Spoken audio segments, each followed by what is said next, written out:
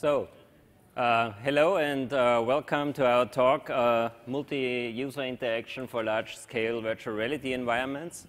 My name is Roland Haring, and I would like to give you firstly some background information, what we understand as large-scale VR environments, and also what multi-user interaction might mean.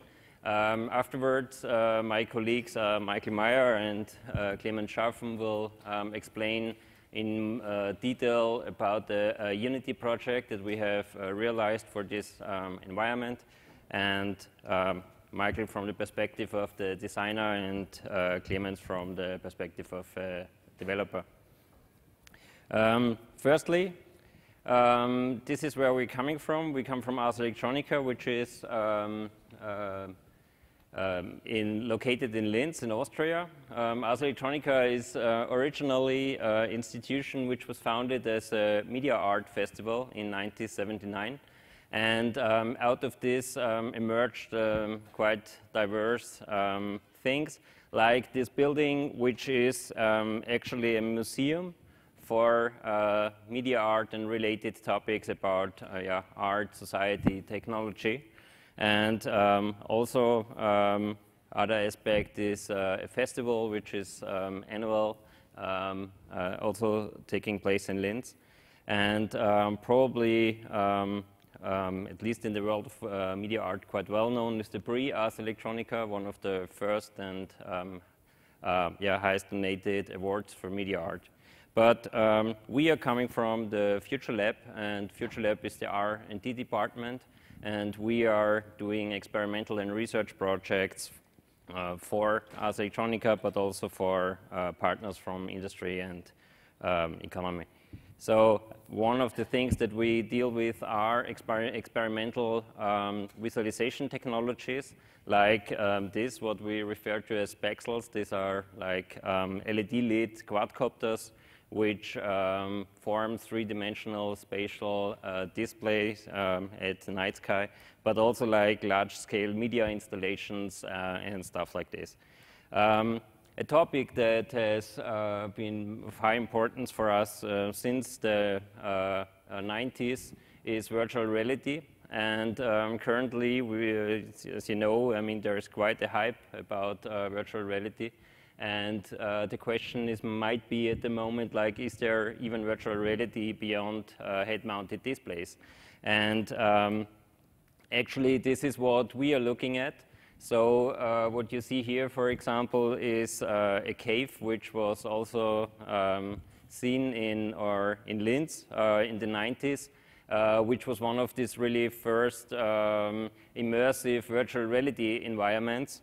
Which worked like with this back projection cube, and the person standing inside of it, you had like shutter glasses on, and by flipping left and right eye, you could see like really dense stereoscopic environments standing inside there and also navigating in it. But for us, like the shortcoming of environment like the cave always is that this is basically a single-user installation. So it works best for the person in the center. The head is tracked, so you know you have a correction of the perspective in real time. But what we really are looking for, immersive virtual reality environments where we really can get into with a group of people and really dive into the images that you see. And that's why we came up with this solution, which is the deep space.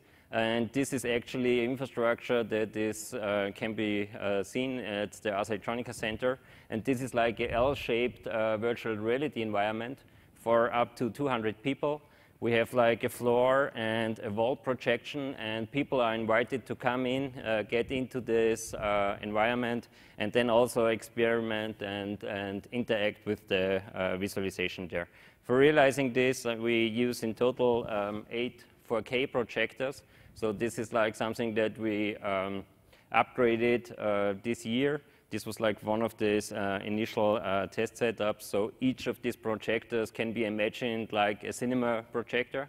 And we need in total 8 of them, which also is then quite challenging for the design of the render engines behind. So we have basically 2 machines which do the rendering for the environment. Each of these machines is equipped with 4 M6000 Quadro graphic cards. And the reason is also each of the projectors needs like a 4K signal at 120 Hertz. This comes like from the reason that it needs to be stereoscopic. And therefore, we need to use all 16 outputs from the machines to just get the image data to the projectors. Because like, I mean, 4K to 120 Hertz currently, there is no cable that you can use. So you have to split it up into 4 cables and for 4 projectors per each machine. It's quite demanding. But this also comes then to the resolution of the whole environment, which is up to 8K for wall and floor. Due to overlapping, we're losing some pixels, but in the end, this is then also the resolution that Unity has to work with, and also run in stereo, which means like doing really 120 images per second. So quite challenging, but to cut the story short, it's working. And other important point for sure is the stereoscopic technology that you use for really making spatial images. There are basically 2 approaches, either passive or active classes. What you see here are the classes that we are using. They are active shutter classes, so there are LCD panels inside, and the eyes are flipping, so you only see kind of through one eye, and at the same time, you see like the corresponding image in the entire environment. And this is like flipping 120 times per second. And this gives you then really this feeling of immersive 3-dimensional environment. Having this L-shaped projection setup, we have several options of how to use it. So like one is really that the focus of the audience is then really going to either the floor or the wall surface and to make some kind of a split screen situation. But the other thing is really that you use it as one combined surface and to have 3-dimensional objects which emerge then like in the center of this whole stage. For doing that, what you see here is that the floor looks quite distorted when you look at it from this perspective. But the reason is that the whole camera setup needs to be done for average viewing position of a person that is standing or sitting on the floor. And therefore, you have quite the off-axis projection with the floor projection. But when you stand there, then this looks like really like one image which is correctly distorted. But this is like, if you really go in this complete 3-dimensional setup, what we're also doing is we have a range of really 2D games which are shown in this environment, so like really using the surfaces as 2-dimensional game planes. And people can interact by moving around in the space, like really your physical position is locked to a player position that you instantly move. And we can do this by kind of a laser tracking system that we have implemented in this environment. So these laser rangers that you see there, they are measuring like 270 degrees from the center, like little radar stations, objects that they're intersecting. And when you put there 6, for example, and overlap all the sensor fields, then you get something like the image on the right side. And the black thing is something which is occluded by all of the lasers. And then you know there must be some kind of object. And this is something that you can really do up to a distance of 35 meters. So this is working for our deep space environment. This deep space is 16 by 9 meters approximately. So this is like the size. But this is just one example of interaction that we're thinking of in this environment. And we will also hear of different forms of interactions from my colleagues when they explain the Unity project that we did for this environment this year, which is called The Human Body, a Universe Within. Thank you. So, yeah, the human body universe within. In German, it's called Universum Mensch, which is strangely a lot shorter. Yeah, what we wanted to do with this is like explore the human body. We wanted to show it in a few new views and perspectives, and also we want to impart the medical knowledge that that there is, and because we have also a lot of experts that we're working with, like surgeons and doctors that come to us and want to show some of the materials, want to educate the people. And yeah, they come to us even with their own movies, their own 3D models, whatever, and they want to put it in the deep space. And yeah, so this project also had to handle a lot of different kinds of data, like images, videos, models, whatever. Yeah, and we also wanted it to be more than just like a PowerPoint presentation, but also an interactive experience. Yeah, a few of the design goals we had. The form that this works in the deep space is that it's always a directed presentation, so there's a presenter in the front telling the people what's going on, more or less. So the people are never just going in there and exploring the space for themselves. Yeah, and one kind of presenters is the info trainers, like we call them. This is our army of guides that show the people around in the museum. And the other, as I said, is the specialists that come to us. Yeah, and what else is there to say about this? So what it was not going to be, the whole thing is that it's we didn't want, or we couldn't build a whole atlas of the anatomy of the human body, or a whole reference, because that would like explode the amount of data and the amount of cost that we had for this project. And so we had to do it like story-driven, that we pick out the most interesting parts of the body and the most interesting parts that you could put into a story and put them into sort of stories that we tell to the audience. This is sort of the backbone of our application. This is a very detailed, very high-quality 3D model of the body. We got this in a male and female version. And yeah, it has a lot of layers. It has like all the bones, all the circulatory system, all the muscles, all the whatever, almost everything, more or less. And this is a very early version of, I just threw that in Unity and played around with the standard shader a bit, and it already looked quite good, I think. So this was also helping us in the decision to go with Unity with this. This is also one of the very early concepts where we thought about just taking one camera and shrinking it to a, I mean, I think there is a few movies that build on that theme, like shrinking people into a submarine and go into the human body and explore it like this. So at first we thought we would do it like this, but the problem is that all the data, all the different data sources that we have come in different scales and different sizes and have different levels of detail, and transitioning between those would mean a lot of work. So because like we have this 3D model of the body, and we go into a blood vessel, but the blood vessel is just a few polygons then, and then we would have to model this special part of the body in more detail, for example. And then again, it would mean that we always have to do the transition on this place, and we can't go in any other blood vessel and do it the same way, because the model is like placed there and so on.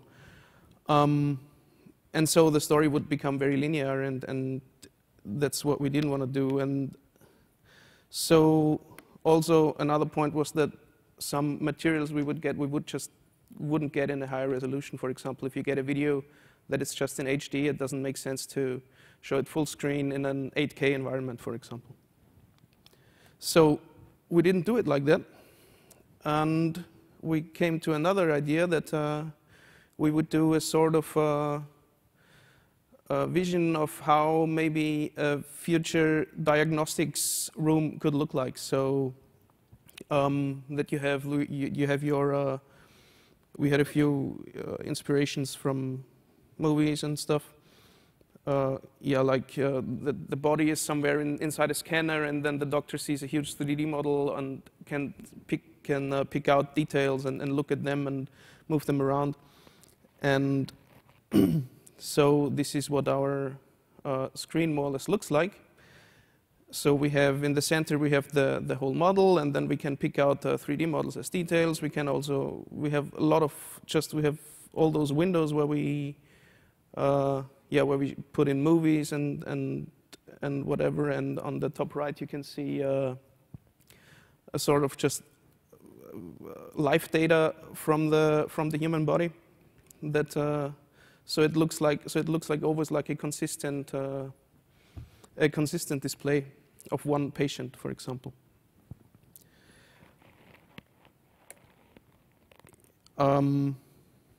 Yeah, the whole UI is like a huge, larger-than-life interface that you stand. It's a bit hard to see in the image because it's of course 2D, but you really, if you stand in the room, you really get that feeling that there is a, in the back there is the space opens up even more because there is a sort of environment in the background that's very far away from the 3D perspective. And then you have all those screens and displays in front of you that sort of shape like a quarter dome above you. And what we also did that we gave just really everything, we gave a little depth. So this is more or less how the thing looks in Unity from the side. And yeah, so everything has depth. So in the window, if there is a 3D model, it always comes out a bit. And even the interface elements are like not all in one plane, but come back and forth a bit. So yeah. And another aspect is that we use the floor projection as its own display, where we now in this situation mostly we just display the huge 3D model, like a 50 meters wide 3D model of the human body that you can walk around on and look on. And this also adds a very simple interface for the audience, which is totally analog because you can just you don't need to move around the model, because if you want to see something in detail, you just walk there. And if you want to see it in even closer detail, you just bend down and look at it closer. And with the 8K resolution that we have in the space, it also really works. So you never get the feeling that the resolution is not enough. Other interfaces that we have is for the presenter. We tried out a few things like the leap motion, the Mayo, and more or less for a fallback, also an app on a mobile device. So with the leap motion and the Mayo, you can just use gestures to move the story forward or to enter a certain detail of the story, like if you want to show the heart and you go into the window of the heart and then you wave around and you can turn it and things like that. And yeah, we tried to keep it really simple. So we wanted to not hold up the presenters with the interface, so it should really be a very subtle thing that they do, and they can concentrate on the presentation. But we also wanted to give to show what the presenter is doing to the audience. So to give also the audience the feeling that they are actually in an interactive environment, and it's not just a movie that's running in the back. And for example, we also displayed the hands of the leap motion on the big screen. So you have like these giant hands. You can see it in a later movie at some point in the presentation, where you actually also can use the hands to point somewhere on the screen. And yeah. And we added a few interactive elements for the audience as well. So there is this sensor cubes, like how we call them. It's like where you can put in your own biodata, more or less like a pulse monitor that you take, and then you see the heart beating and your frequency. Giant heart, like 3 meters wide or whatever. And yeah, and there is also concepts about using the laser tracking for it, like that you have to act as antibodies and step out like viruses or whatever to save the patient from an illness. Yeah, this is just another view of a few things that we got. The top left one is from Fraunhofer Mewis. It's a CT scan of a beating heart. So it's an animated CT scan, and it's in 3D, and in the bottom right, this a thing that Siemens is working on. I think it's a volumetric renderer that actually already works in real time, and we also try to get this into our application. The problem is, of course, that it's not working in Unity, so we kind of have to step out of our application and put this one into the foreground and then go back. That's a thing we're still working on, and the solution we have, Clemens, I think, will tell you about it. Yeah, that's so far my part. Clemens will tell you a bit of the technical aspects of the whole thing. Yeah, thank you. So from a developer's perspective, we had some needs for this application. So one of the needs was to keep the content updated. Well, of course, we are the Futurelab, so the content should be state-of-the-art or future art or future things. And to reach this, we had a modular design. So we build things up in our stories, in our micro-stories. These are some kinds of topic, like an introduction to the body or medical imaging for CTs or something like this. Subparts of this are our sections. So these are basically scenes with some game objects. And then there are the frames. You can see them in the scene to present them. So I'm pretty sure that you know the problem. I mean, this project is already running in the deep space, so it's already shipped. And if you have ever shipped a program, you know that there's hardly any time for updates. So this is quite a problem. So what we did for that is to make it pretty fast to update our content. So we needed a quick workflow. And what you can see in the background is some editor works.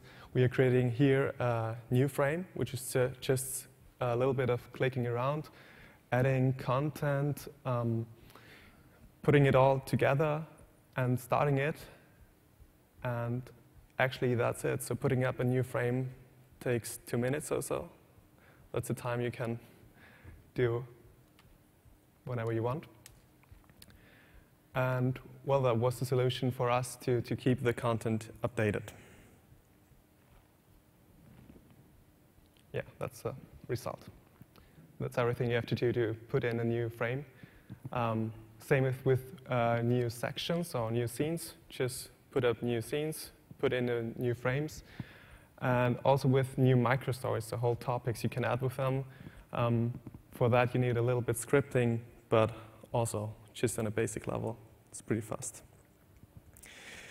To navigate through our application, Michael already talked about it. We have this mobile application. This is basically only for the highlight guides. And the design goals for this application was that it's functional, usability friendly, flexible, and stable. Stable because a highlight guide in our deep space doesn't have keys or mouse to navigate through the application or to use it in the deep space. Basically, it's only a mobile phone to navigate through it, so it really needs to be stable. And it needs to be flexible. We have generic views to navigate through our application. So basically, what you see on the mobile phone is just what you need in the moment. Just to give you some kind of feeling what this is like. On the top view, you can see these arrows left to right. So they are enabled when there are more than one frames in the scene. You can navigate through the frames. There's some story-based tellings. This is the next button, where you can just go to the next part of the story, on and on. Or there's also a menu where you can switch between the scenes or the sections. And what I meant by generic views is that the views, depending on the frames. So if I want to control the story, I have this next button. If I want to control body parts, there's, for example, this list. There's also a touch panel, for example, for the floor. I can scroll into the whole body model on the 60 × 9 meter scale. Yeah, and that's basically the application. There's some other views too, but just to give you an impression. A public interface, also Michael told you about this, are the sensor cubes. These have been developed by my colleague, Marianne Ternek. She's standing behind there. You can also see her in the videos. They are printed by a 3D printer. And basically, it's just a bunch of sensors. In this case, you can see the lung capacity monitor. So if you breathe in or breathe out, more or less, you will see that your lung folds together during your exhalation. And for the heart, we have a pulse oximeter. This is working with infrared light. So the reflection from this light is detected by a photodetector. And there you can get your heartbeat rate, the BPM, just bringing the heart to beat. Or also we have this health line where you can see it. We already have a third cube, which is an accelerometer. I'm pretty sure you know the concept. We will use this in a new microstory about sensors. So in this case, the sense of balance.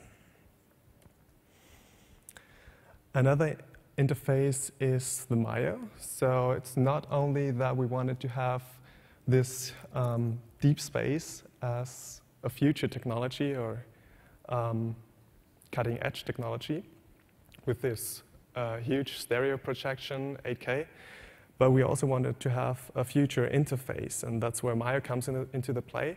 For those who do not know Myo, it's an armband which is measuring your muscle data, and you can do poses like wave in, wave out, do a fist or whatever, and that we can use these things to navigate through the application. Another one is the leap motion. I'm pretty sure everyone knows the leap motion. You can see it in the exhibition hall. And that's basically the same, so we can navigate also through the application. We want to have some kind of minority report feeling, swiping away, but of course this is not yet possible within the time we had to develop this project. Right, these are the interfaces. Basically, what our next steps are that we are going open source. We will publish a little framework for things like how to manage the camera setup in the deep space, or some other things you basically need for every project when you do something in this virtual environment. And now it's up to you. So if you if you want to do something big, so really big, I mean 16 × 9 meters, 8K big, you may give us a call or catch up with us. We are around here on the next day too. Or visit our homepage. It's aec.at. We'd like to hear from your ideas. Maybe you want to try something out in the deep space in Austria. So thank you for your attention.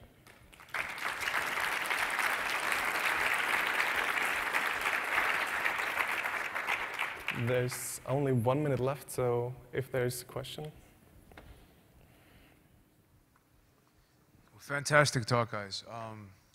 Outstanding in every way. I have so many questions, but first off, if I do have like a 16 by 9 spot, is that like the minimum? What is the minimum cost, like the ballpark, I guess? And also, I'm very interested in like the laser positioning and how you position bodies, because I've seen that a lot. I think it's very magical. Yeah, I mean, approximately, if you build it from scratch, it's around 1 million euros or something.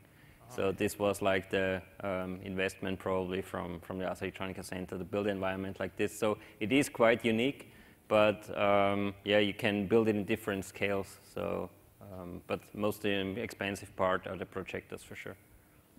And yeah, the laser tracking itself is something that we're researching on for like 3 years now, and because it's like we did experiments with Kinect cameras, like multi-Kinect setups, but just due to the space of the environment, it's really hard to track people with the Kinect, because like it's 8 to 10 meters maximum, and then it's getting so noisy. And so we did a lot of experimenting also with infrared cameras and stuff like this. But the laser tracking was most practical, also because we're doing a lot of student projects there with universities that making lectures in this environment. And the laser tracking is quite simple, because you get just a 2D position for each user. And you can also, I mean, it's precise enough that you get not only a blob for the user, but also like information for each feet of the user. So actually each user consists of 2 small blobs, which allows you then also to make some tap gestures, like if you raise your leg and put it down, and then you can transform the floor, if you want to, in some kind of a multi-touch surface. And this allows then again also new game concepts or game mechanics. And this is then also very interesting for the students, and it's quite simple to implement against it. So the other thing is the shadows. So like I noticed some of them in the cave use the rear projection. The rest of it is front projection, right? But do you use multiple projectors to? Yeah. So no shadows, yeah. That's why we have 4 projectors for the floor. If you would only have 1 projector, then you get quite big shadows. The projectors are quite off-axis, the way they are hanging. So that means that when you stand in the center, more or less the shadow is always behind you. So this works quite good. So this is nearly no problem. Yes, brother. Thank you. You're welcome. One more? Yeah. So I know there are commercial middleware solutions like to do Unity and things like caves, but you're not using any thing like that. You're using your own framework to handle the multi-machine rendering and the tracking and all that. Is that correct? Yes, that's correct. We are looking for a middleware solution which would ease the living for us. Okay. But there's nothing that we found so far that works out of the box. So I mean, one thing which is also quite challenging, so also Clemens will go to the expert corner today, is the network synchronization. If you have really 2 instances of Unity running, and they are really like one projection intersecting more or less with the other, you need to be really very fast when you do update of the sync graph, because like if you have a latency of 1 or 2 frames, then this is something that gets visible, and therefore you really need to if you do this with UNet, for example, or Unity networking, you really need to try to get most out of it, and sometimes we have big problems with it. So but this is something where we get hopefully some insights. We'll have but it solved after this for conference. other projects, you need to implement this Unity, also from scratch. Are you using like the multiplayer system for state synchronization between the computers, or is that? Yeah, at the moment, basically we're just trying around with networking, just trying around with our own UDP things, or also with UNet, of course. Okay. But the architecture is mostly that one instance is the master and the other one is the slave, which just gets synchronized and does not make any simulations. Only one instance is simulating and then distributing the sync graph changes to the other machine. Okay. Thank you. Thank you. Thank you.